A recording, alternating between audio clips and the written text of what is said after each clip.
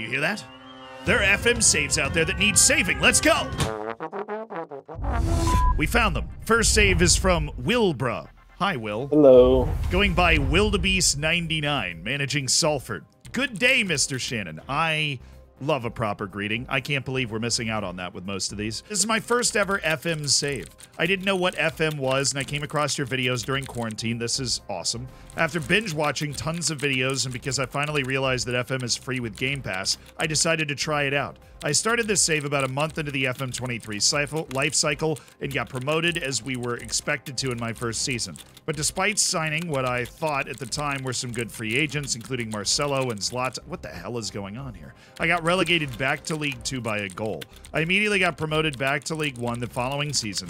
After that, I decided to give up on the save due to a fear of failing again.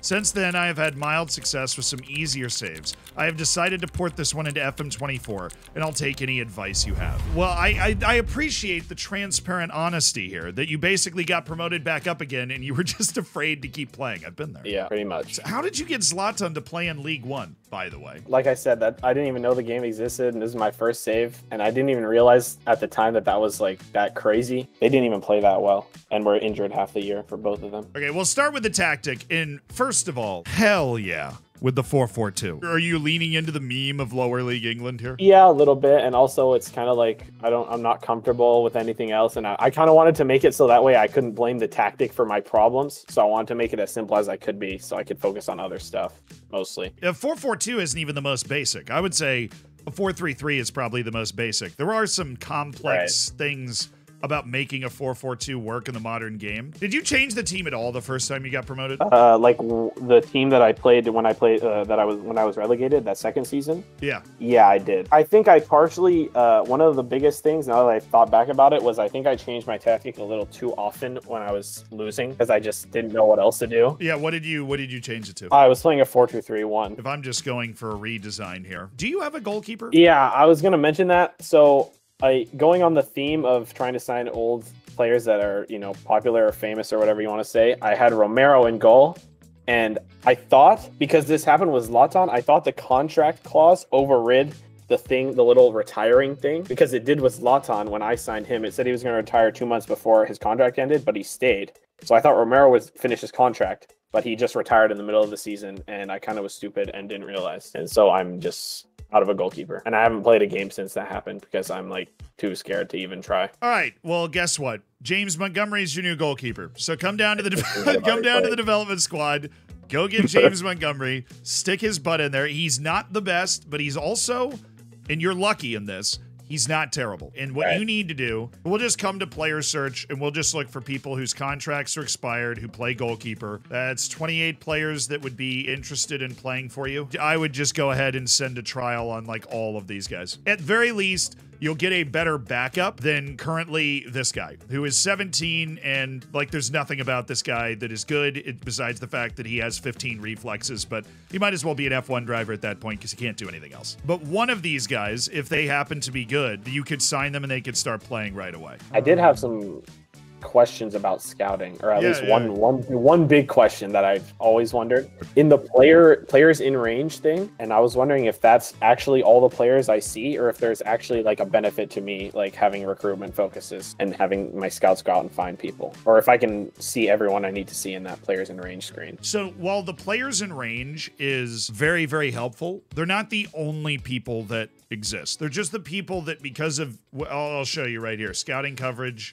There's your world knowledge. They're just the people that you are aware of existing, right? So that's 8,000 players. Let's go to add remove leagues. There's 37,000 players in the database. I was also having some issues with loaning players in because I just couldn't, like, they're not all the players I'm trying to load in, like all the under 21 players I'm trying to get free loans on are like out of my scouting range.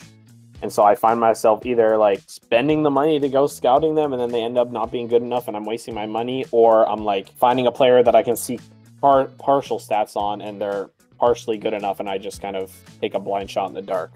I'm not sure if that's just how it goes or if I'm missing something there. I'm gonna be straight up with you. You have more money and you could probably up your scouting game right now. Your transfer budget is huge, and I don't think you're using it. So if you moved that into your scouting budget, you could get an entire world package right now. Right. Look at how many players are in your player search now. Holy, yeah, okay. Let's just look at the difference that just made. So let's go expired contracts, goalkeepers. There are now 730 of them. There used to be 28. So your goalkeepers are out there. They're out there to be found. I did have one question about the partial, like when the stats are like partially shown like that. Yeah. If it's in a color, the range is like 9 to 14, but it's all white. Does that mean it's going to be in that white color, like when I see the stat, or it still could be like one of the higher up stats? As far as I know, there's no trick to that. What I believe is the case is that the color is pulled from the lowest number of the range. If there was a trick to that, if there is a trick to that, I would love to know it, but I don't think there is. Cool. It is entirely random too. I know a lot of people that'll look at it and be like, well, if it's just the average of 13 to 20, it'll be good. It's like, it is very possible that's 13. The range is completely random. Got it. I feel like I've armed you with a lot of knowledge to go out and take this, seize this. I'm ready. Well, thank you, and good luck getting promoted. Next, we have the Nukem managing Karlsruhe SC. They wrote, my buddy and I started a network save at the end of FM23 that we ported over to FM24. I honestly didn't know you could do that until right now. We took over rival sides in the second tier of Germany, Karlsruhe for me and Kaiserslautern for him. First season went well, we both got promoted. Second season went well for me as I snuck into the Europa League. Now we're in season 3 and we're both struggling. Me in particular, as our success last season raised the expectations of the board, who are now mad I'm struggling with relegation. I don't know if it's bad tactics or if my team just need to be improved, but any help would be greatly appreciated to help us avoid oh no, it's relegation. Nukem, what happened? I wish I could tell you. It's Nuke Bomb if that works too. I can read, for sure. No, it's all good. I probably should have known it was Nuke Bomb given the image that you use on Discord. That would have been a solid clue. Honestly, part of me wants to say it's luck. I don't know. I thought it might be fixture congestion, and the XG table makes it seem like we performing okay, but just can't get points to save our lives. So the porting of the network game seems to have broken the Bundesliga to begin with. Maybe that's your issue because you're in 18th and 19th, which should be impossible in the Bundesliga because there's only 18 teams in the league, but still, this is about survival, not about logic. Well, the problem is there's very little time left to turn this around. So screw like transfers and squad building. Your club atmosphere and your team cohesion is good. This is all about getting the most out of your players for the last few matches so that you don't end up in the relegation zone. Now, how close are you? It's C+. It's not that bad. Yeah, I think right now I'm in the relegation playoff. I feel like if I actually got relegated, I'd probably get fired. So we're kind of on the cusp there. So let's look around at the team. They're not great. I mean, 12, 13, 12 Holy Trinity and a guy that I believe is one of your starting strikers. That's tough. I tried to strengthen my team well enough to, be mid-table or so. Some of these guys I'm looking at that you signed right here, like the left back Miguel Gutierrez, that was a good deal. Bola, Hack, Matson, Obafemi, those guys are all first team players. Using free transfers to build your team when you're at this stage is a good move. The use of the loans is good. Picking up Warren Zaire Emery is good. So this is all going to come down to tactics. You're in the results end of the season. And so what I would recommend in this situation is finding a way to make this tactic more defensive. I am all for trying to shrink the field against teams that are better than you, but you're not doing that, right? You're sitting in a mid block. If you want to play like this and you want to shrink the field and you want to basically play Russian roulette with with Bayern Munich, you can do that. But managing a team that has mid-talent is about having multiple options. When you're playing your friend who's in the relegation zone, you should go for it. Yeah, I think it's kind of been like a tactic where it doesn't do enough to pressure bad teams, and it doesn't do enough to either roll the dice or to play conservatively against good teams, so we're kind of stuck in the middle. So what's the thinking here with the way you've done your in-transition stuff? I don't know. That's what it's okay, been. fair enough. What do you want? What do you want to do? And I'll help you get there. What do you want your team to do here? The idea is take it back and then play quickly, especially with the shorter passing, play some short, quick passing, get up the field. That's kind of the general idea. I'm not a tactical expert though, too. That's part of the reason. No, you've gone for it, and this shape is one that can win a ton of games. So you want to play quick short passes. rollout. A rollout doesn't mean the goalkeeper's going to roll it out every time. It's just the best way to guarantee they're going to play it short. Aim for your back line. Unless you've got a halfback or an anchor that's dropping in between your center backs, this is going to target your goalkeeper to get the ball out and allow you to play out from the back. Maybe if you don't like your center backs, you can go just fullbacks. I know your fullbacks are good, so you're not going to want to just go center backs. And then you want to distribute quickly as well if you want to really take advantage of the counter. This counter press thing is something you'll want to turn on if you want to get more aggressive. I would definitely recommend, particularly if you feel like you're giving up space here, like you're getting kind of deep balls from this area of your formation where people are sitting in this spot and then hitting like balls that are getting in behind your team anyways. I would recommend trying to at least raise this a little bit and then put some more pressure on the opposition. Yeah, that makes sense, definitely. And then create a third tactic that is a more defensive version of this. Maybe it's just I hate to be basic, right? But just like a nice, sensible kind of 4-3-3 that looks a little bit more like this instead of what you had going on. And then, maybe it has a lower tempo, some time wasting.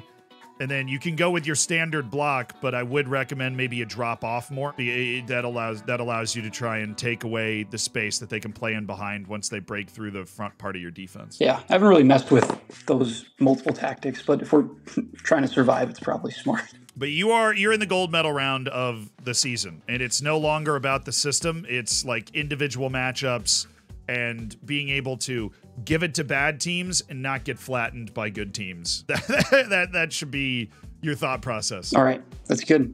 Do you want to take a look at the XG table? Because even as bad as it is for us, it's even worse. It's a million times worse for my friend. I love you are a true student of the game because you're like, look, I know all the things you're saying. Yeah, that's fair. But what you need to know is how much I'm getting screwed. So you're 9th. And he's 7th. So you guys both have the 2 worst point differentials on the XG table. Yeah. I had never seen numbers that in the negative on the XG table before this season. So your goalkeeper is in the negative for XG prevented, which is obviously below a large collection of goalkeepers that are in the league. So maybe that's something you should look on improving in the offseason. Yeah, your goalkeeper's bad. He's a bad shot stopper specifically. Yeah, fair enough. That's a position I've been thinking about. Yes, you're getting screwed. Yes, if you probably kept doing what you've been doing with your good locker room atmosphere, you'd be able to get out of the relegation playoff area. But I think that being so married to playing one tactical style, no matter what, can put you in danger, particularly when the match is getting out of control for you. You don't really have anything to turn to. Yeah, and our remaining schedule is not the easiest. We have Leverkusen, Dortmund, Frankfurt. Even Mainz is decent in this save, I think. So it's a great time to start training that bit more defensive tactic. True. Yeah, that's a good suggestion. You got anything else you want me to look at? I don't think so. I have staff, so... Yay! Finally, somebody has staff. I think that's about it. Thank you. Of course, and thank you for putting your save in. And Nuke Bomb, good luck. Next, we have Mike Zors, who's managing FC Eindhoven. Hi, Mike. Hi. Thanks for having me.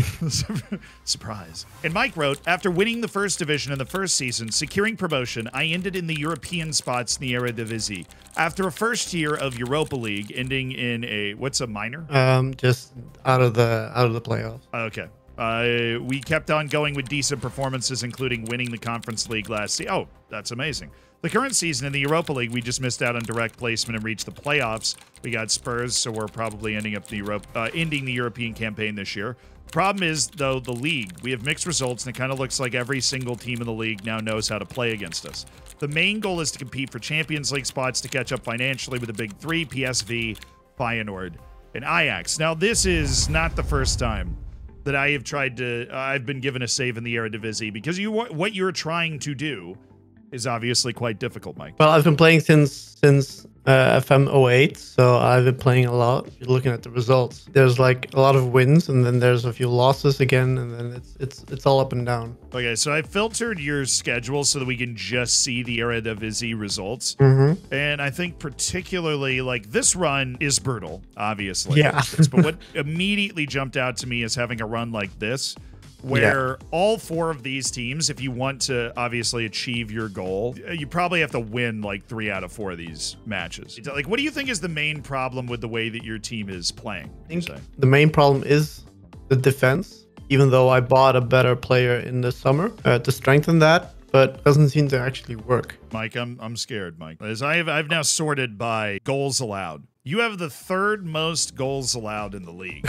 So I would say we've diagnosed the problem pretty clearly, but Yeah. I'm hesitant to blame the defense here because it could be that the defense is being put in a super tough spot, and they are. This is very, very aggressive. A lot of times I feel like when I'm saving saves, I need to sit down and be like, yo, you got to make this tactic a little more aggressive when teams are playing against teams that they're afraid of. Yeah. I don't think you're capable of being afraid of a team. If you're coming out and you're playing Tottenham or whatever in the Europa League and you're wheeling this out. I mean, let's go ahead and do like a direct player comparison, right? Like if you're playing against Tottenham, right? Your winger is... Yeah, this is not a starter though, because I had a match before this because it was in between the games of Tottenham. Okay, this guy's a star player striker for you. That's right? my striker, yeah. All right, I'm gonna be honest with you. Did you win the conference league with this guy? Yes. That's crazy, Mike. That is insane. Yeah, I mean he's not scoring a lot of goals, but he's like very inconsistent. Yeah, well, I look. He's not inconsistent. He's bad. This guy is. He is bad. I mean, your staff is telling you he's a decent second division player. I'm not disagreeing with him. So I initially looking at this thought the issue might be that you're staying in a really aggressive tactic too much. I actually think that the main issue your team has, because I don't care if you're tactical Jesus, you're not going to close the gap between your striker, right, and Naji Unuvar. And I'm aware that you're probably sitting there in the back of your mind like, well, I need money to make that happen. Mm-hmm. You're right. But you have outperformed your talent. You won a European Cup with Eindhoven. I would consider that an incredibly impressive result. I think it would be a very wise choice to have a couple more options, but your main issue is the fact that particularly in certain points, I feel like a problem that literally everybody that has Football Manager has, and it takes somebody that kind of comes in from the outside to look at it and be like, what are you doing with this person? And that problem is you just kind of fall in love with players and just assume you can get it done with that player in that spot. If you get $2 million for this guy also, take it and run. I'm looking at his value. Like I think it would be. I'm kind of wanting to sell him because obviously he's only making like 10 goals a season, which is not enough for a striker in the mid-table. Like 15 to 18 should be possible. Okay, well, I'm really interested to see how this works because if you're able to up your player acquisition game to win the conference league, you squeezed orange juice out of a rock, basically. Yeah, and so you should be like if you had the talent Ajax had, I think you'd be able to win the Champions League with your understanding of the game. So that's what you just have to focus on entirely. Yeah. Because I know how to make deals. Because last summer I sold my goalkeeper for 3 million, and then I bought a new one, which is now injured, by the way. But it's that one, yeah. I think I bought him for like 500,000. That's it. I mean, it's a good pickup. I love a good reflex goalkeeper. More of that. Yeah. Also, like Zovranek was also a free transfer. Well, he's paying for that by getting $1.5 million a year. Yeah. Yeah, but still, it was a free transfer, though. Yeah, no, which is smart because one of those things that always matters in this case is how much value do you have in the squad. Yeah. You do have value in the squad. If you ever saw a world-class Brazilian wonder kid out there for 16 million, you could break the glass and sell somebody to go get the next Neymar or whatever if you want. Yeah, there's only one problem left. Oh, okay, what's that? Because my captain is Joey Slagers. He's like 33, and he's like, it's the last sub. Okay. He's like not capable of achieving what he should achieve. But there's like no more team leaders in my team. No, you got 2 other ones. Come on now. Yeah, but they're both not good enough as well. So it's fair enough. I mean, there's still development for him. But the other guy, the Guchu, he's just not good enough anymore. Okay, well, he's open to speaking to other clubs. The problem is that this Rotier guy, who is 26 by the way, so his development's over, unless he's one of those late bloomer Jamie Vardy types. But he's not interested in leaving. But Guchu is at least interested in exploring the possibility of leaving. That is, as long as that is the case, then it's not really an issue. And then once you can only have a max of 3 team leaders. So once a team leader leaves, like Sleeger's contract's running out at the end of the year, it creates a vacuum that just pulls people up the table. Okay, is it the highly influential? Is it also a max of 3 or? No, that is not maxed at 3. So that is, but the fact that you have so many players in the influential player department means that there will be more highly influential players soon.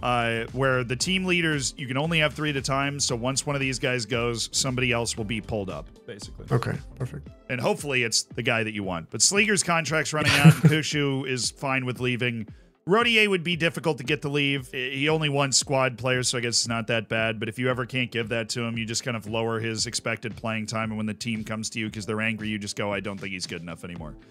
Yeah. That should at least handle most of the problem. I mean, he's a good sub because he can play like everywhere in front. So. Yeah. And it's always good to have one of those types of guys. So there might not be much of a point of trying to annoy him, but no, he's like a good guy for the first 18. Yeah, that makes sense. But also the Ospina is normally the guy that plays right wing. Got him for free as well. Which, look, all of those players for free are great, and they're going to allow you to be at the level that you're at. Right? Like you can catch Groningen with free signings and loans. You're not going to catch Ajax and PSV with free signings and loans, right? Because they're spending. You're never going to spend how much they're spending unless you play this safe for a really long time. But the value of the players on their team is really high, right? I think like the top player is like worth more than my entire squad. Yeah, so this guy all the way down here would still be the most highly valued player on your team.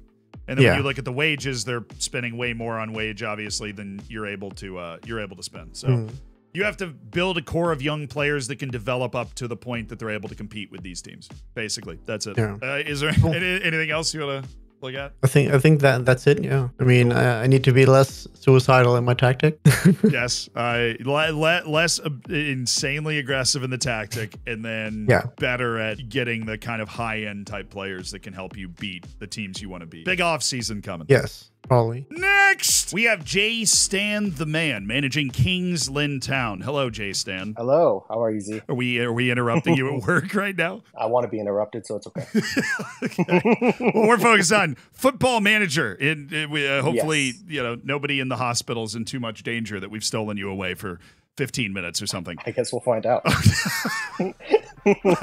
And you wrote, after 3 back-to-back promotions, I'm stagnating in League One. I have no transfer or payroll budget, and I'm not sure how to improve my team without destroying it. My reputation isn't League One level, so I can't bring in more players, and I'm in debt, so the board won't improve my facilities. I appreciate the brevity in that, by the way. First thing I'm going to look at is the whole team detailed stats thing, just to check out how much of a hole you're in relative to the rest of the league. Oh, yeah. And it feels terrible, obviously, because you've just been promoted a couple straight times, but you're actually at least in touch with the bottom half of the league. What have so you've played 4 games, and now you're here. What have you experienced in these 4 games? I'd already played through a full season before, but something corrupted with my file, and so I lost an entire season. Oh, so that sucks. But in that season, I got relegated out of there, so I had to redo it.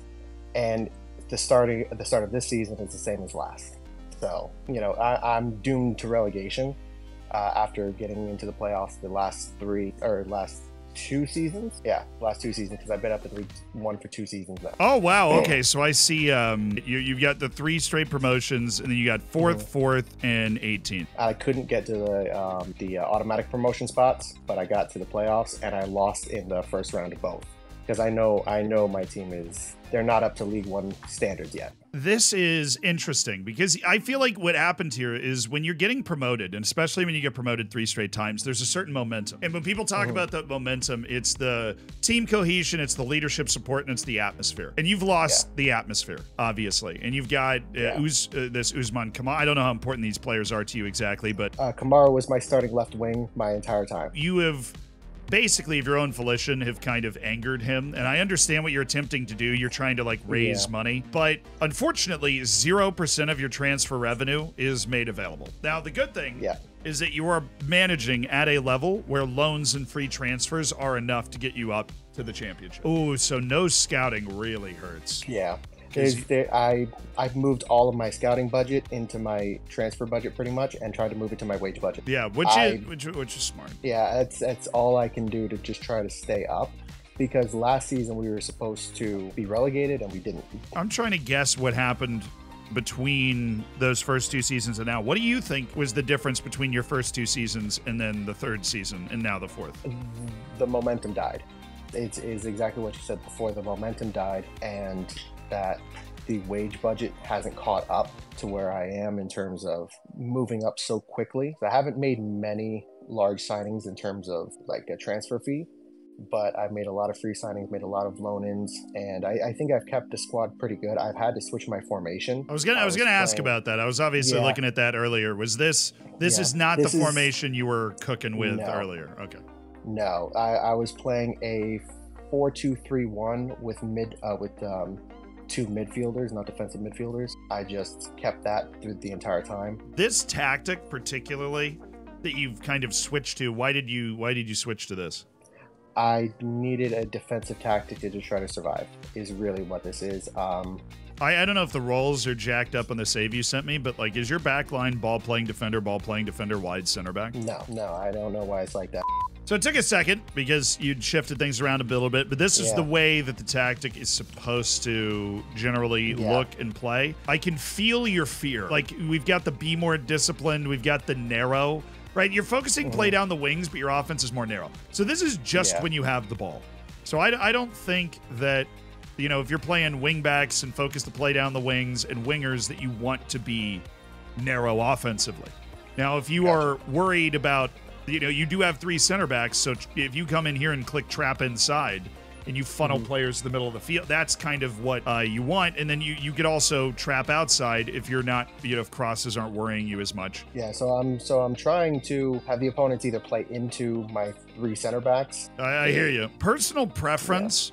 I would probably break something out like this instead. I understand what you're saying, that like you're inviting them to come into here because they can't really get through. If you continue to have issues where they're able to get there and then mess with you, you have one of your 3 center backs, which is what I was kind of looking for, that can play here.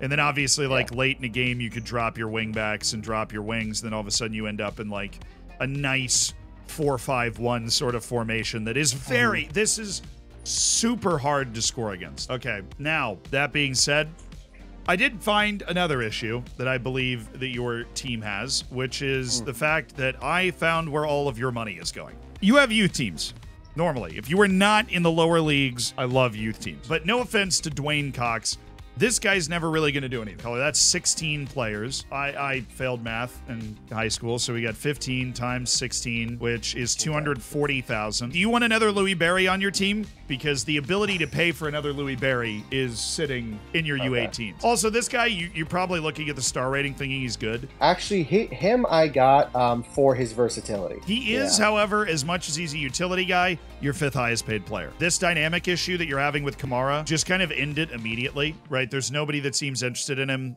He's angry about his asking price. He thinks it's too high. I would just take it off. And he says he wouldn't react well to being offered out to other clubs. He really wants to stay. I would just take the asking price off and try and keep him happy. Like the issue for you, right, that you've diagnosed is that your atmosphere got a lot worse and you lost momentum. He is contributing to that in, you know, half the way that it's possible. If Patterson wants to move to a bigger club, then you just tell him that if a club offers for him, then he can leave, basically, and that's the way you have to handle that at this point. Is there anything else that has been lurking? Well, I did look at the comparison on the squad planner, and my team is at the very bottom. It's tricky because the squad planner, like if you have a really good player or a really bad player, if somebody else has a really good player, it can really distort it in one direction or the other, especially because there can be a huge ability gap between teams in this league. But there's also the old-fashioned way. Let's just go to Mansfield and find their most important player. And it's Daniel Aguero, who would be a superstar on your team, right? Love me some Daniel Aguero. You'll see, like, okay, these are the types of players that I'm going to need to get in order to consistently be above them. I feel like I've said so many different things, and this has been a very interesting save to look at.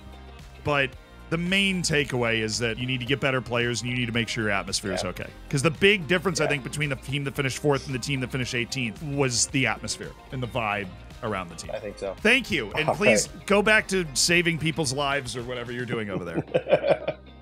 All right. I appreciate it, Z. Thank you so much for your time. And good luck at your save. Of course. Thank you very much. Thank you, everybody, for submitting your saves. And if you want to keep binge watching, here is me saving even more saves. It's an epidemic, really. So many Football Manager saves. So little time.